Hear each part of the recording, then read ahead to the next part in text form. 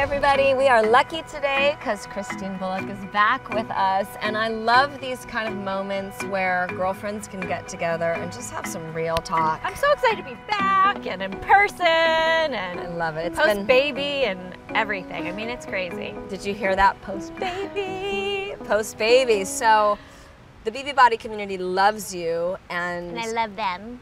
Thank you. I do think that the workouts that we've done together to date have been some of the most challenging workouts that I've done and shared with the community. And I think I joke around about this a lot, that you inspired me to get stronger, to create more core strength and balance. So then a whole lot of things happened. My ACL surgery, and Christine had a baby.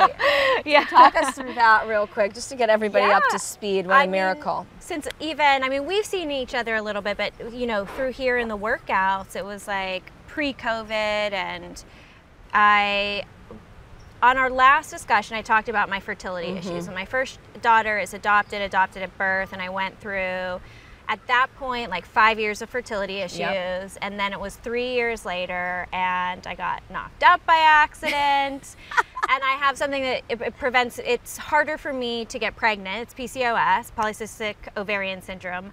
And then I had 3 miscarriages after Remy was born, and so I have a condition. It's like a blood clotting condition that women commonly have, and they fix that. So I was able to, I say it wasn't easy, but I was like injecting myself the entire pregnancy, and but you know what, I was so happy, and I have the sweetest, calmest, happiest baby ever. She's adorable. Thank you. You're so lucky. What a blessing. I mean, I think that's where faith comes into play. Absolutely. I always kind of just let it to the universe, but also knew that if that was something I wanted so badly in my heart, that was something that God actually wanted to give me, and so I just knew that it was going to happen somehow.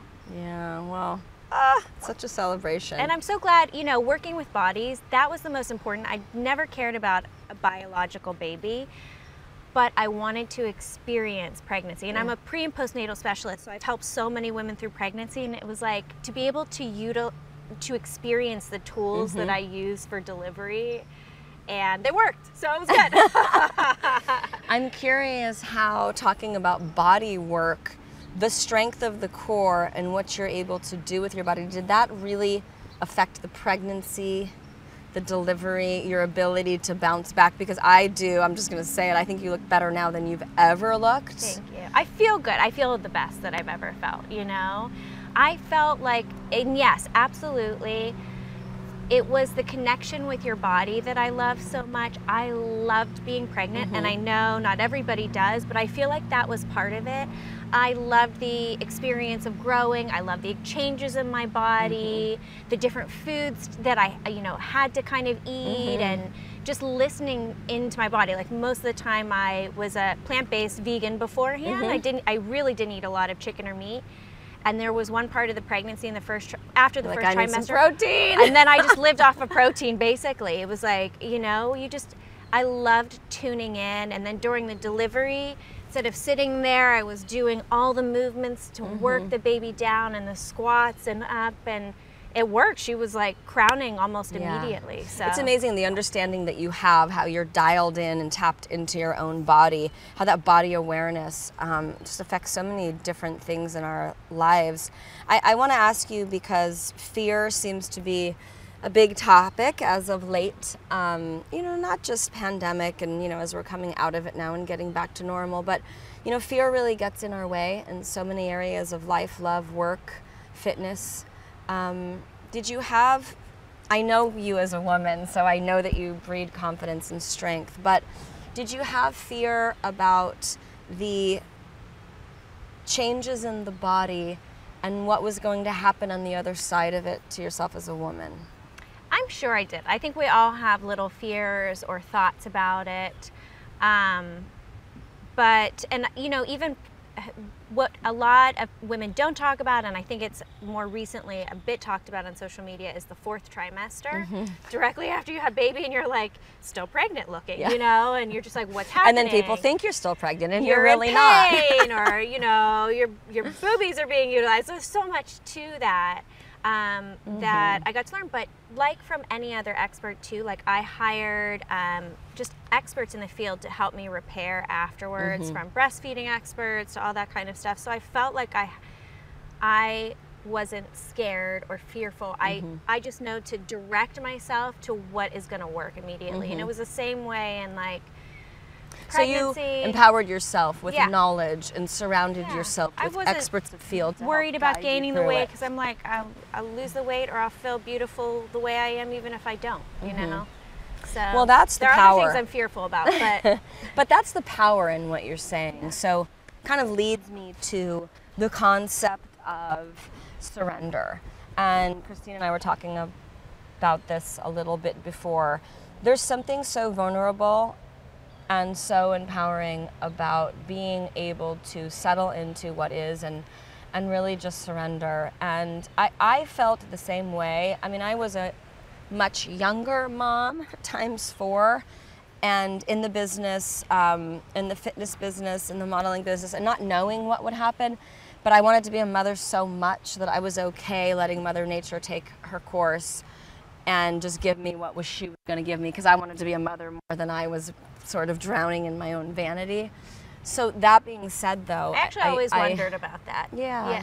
You know, because I feel like the moms, especially in entertaiment too, you have to take. It's seemingly like you have to take some time off, and then...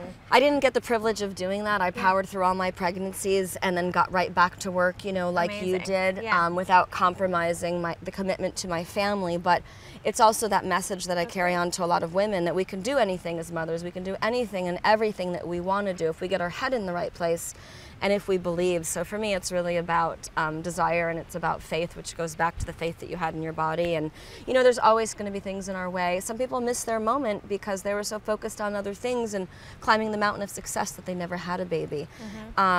So I want to talk about surrender a little bit, because I know we're both approaching a new decade of our life. It's happening, whether we like it or not. You first. I'll be 40 this year. I can't believe it. And you've never looked better. I'm going to be... Oh, okay. Well... You've never looked better. Well, okay, so that happened a long time ago for me. I'm going to be 50 this year. And you never look better. Thank you. Thank you. Thank you. And something that's coming up a lot in interviews is the question of, how do I feel about it? How am I dealing with it? Am I stressed? Am I worried? Blah, blah, blah, blah, blah, blah. All this shallow stuff. And I'm like, it's happening anyway. Like, it's happening. It's knocking on the door. Mother Nature fucked us over. Like, it's happening. So I really just believe in, like, the surrender of acceptance.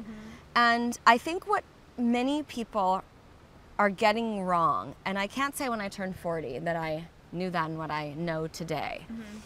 But I think one of the things that people are getting wrong is they're so hyper-focused in our society and our country about looking good and turning back the hands of time, instead of being focused on longevity, optimal living, energy, and feeling good. So if I can shift out of the headspace of fighting the fight of beauty, it's vanity, it's changing, and I can tap into what am I going to do to feel good during this decade of my life and next decade, I think that's the most valuable takeaway for women. Your health, your internal health. We were talking about our gut health, like all the little intricate things too, your spiritual health, your emotional health. Absolutely, I think I've never felt so, you know, in my area right now that I don't mind. Yes, there's something to me being in that 4-0 decade, you know? That seems so long ago. No, but it's a big deal. But I still feel in my 20s, even though I have a baby waking me up, you know, throughout the night, and I have a crazy 4-year-old running around constantly. It's like, I still have never felt so young because I'm still dedicating those moments to myself to take care of me. Yeah. You know, it's so important. I think you agree with me in that we have a better understanding of who we are. We have a better understanding of how to care for our body, how to train our body, how to be more efficient with our time, Yes, how to work out, you know, some of the things that, you know, you'll experience with the many different burns that we've done together. It's understanding our body, how to target tone, how to hit the trouble areas, how to sculpt. It's different than getting on a treadmill, doing old school squats, which don't underestimate them. We like old school squats, but it's the tweaks. That's the biggest thing I hear all the time, and especially post-pregnancy and stuff. I have way less time. And people are like, well, you must be working out all the time. It's absolutely not. Your health is about taking those small moments so that you have all the big moments for everything else you want to do in life. It's not exactly kind of like what you're going back to. Just focus, because you miss out on life. And so it is just about really effective workouts, eating the right foods, being more efficient with our time, doing compound moves, feeling good, right? The good energy, all of that really matters. So I want to give our community some takeaways in the vein of, let's give them some things that they can do to surrender, to keep the faith in their own body, to really bask in mindful fitness, which is a term of recent, you know, that we're hearing a lot about. Mindful fitness is about mind, body, spirit. It's not about the booty. We can show them how to get hot girl summer bikini body all day long. It's actually the easy stuff. Hot mom summer. You know? And I'm kind of like, I'm not really into like the hot girl summer. I'm into like the feel good summer. And I keep telling women, and I keep telling them, it's about how we feel. But it's also faith in our body, and that yes, we can, and yes, we can get there, and it's going to be okay. Like, it's all going to be okay. It's happening. You know what? Why it's going to be okay? Because you're present and you're enjoying everything that you have your hands into, whether it is your family, you take time for your friends all the time, your loved ones, your work, enjoying that. And I think like one main takeaway taking from that is knowing what makes you happy. Like, let's take the fitness out for 1 second and come back to that. And the health, it's like, who is truly making you happy and what is truly making you happy, and spending the time on that and getting rid of the rest. So to simplify it, just defining your happiness. So if we can begin there, and I think as a younger woman, you don't really know what makes you happy, or maybe this does, maybe this doesn't. All the jobs. I want you to make me happy because I don't know how to get happy. Do you know what I mean? So defining what happiness looks like for you as a woman, what does that mean? So awesome. Right? And, you know, I love what you said too about, you know, how you're spending it, who you're spending it with. So creating boundaries. And as a younger woman, it's hard to do that. You know, I create boundaries and carve out me time, and I know you do as well, juggling work, life, love, and kids. I do it because I know I'm worthy of it. And I'm leading by example with my children, showing them that mommy matters too. I value myself, and I'm creating this boundary so I can be a better me for you, for everybody else. But I'm worthy of that. I have no shame in that game at all. And I think I actually feel like through COVID, it's taught me a lot more, because we still, even though I thought I did it beforehand, we had a lot of meetings, or I would go out to dinners with my husband for his job and stuff like that, you know, and I missed some time with my kids, you know, with Remy during that, and I don't want to miss those moments anymore.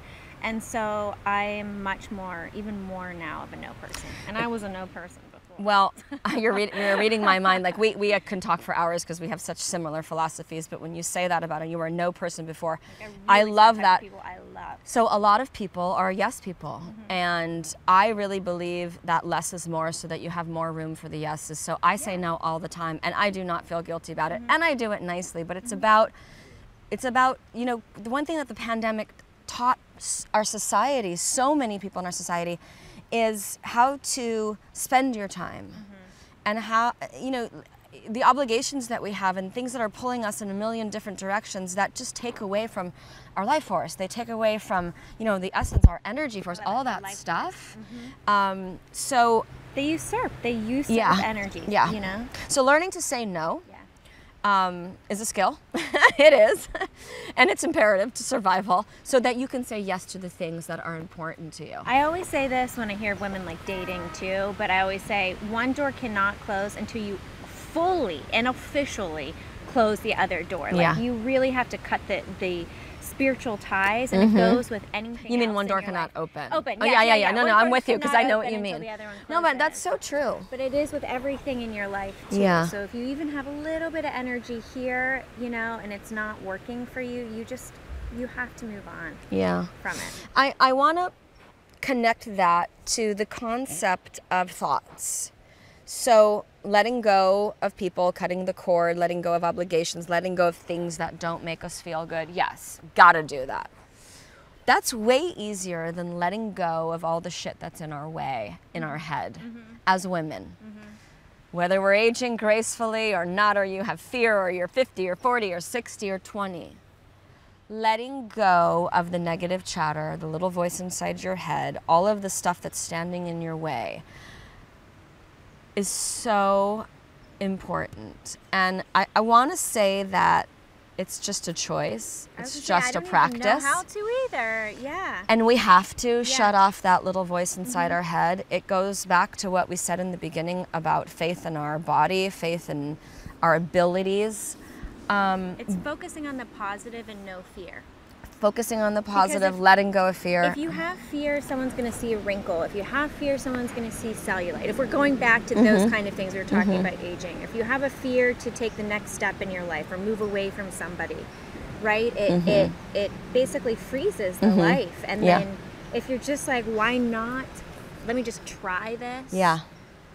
Then, yeah. You know, the focus on the negative, the I don't like the word negative, but let's just say the less positive parts about our body. Okay, so they're there, the cellulite, it's okay, it is what it is. Yeah. But just parts of I can promise you that people are going to notice the sparkle in your eye and notice the smile on your face. And if you can learn to look into the mirror, you don't like the little laugh lines around, just smile a little bit more.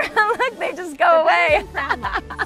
But if you can start focusing and changing that inner dialogue and the way that we see ourselves, it's an exercise for the mind, it's an exercise for the soul, it's not an exercise for the body, it's a practice, a daily practice.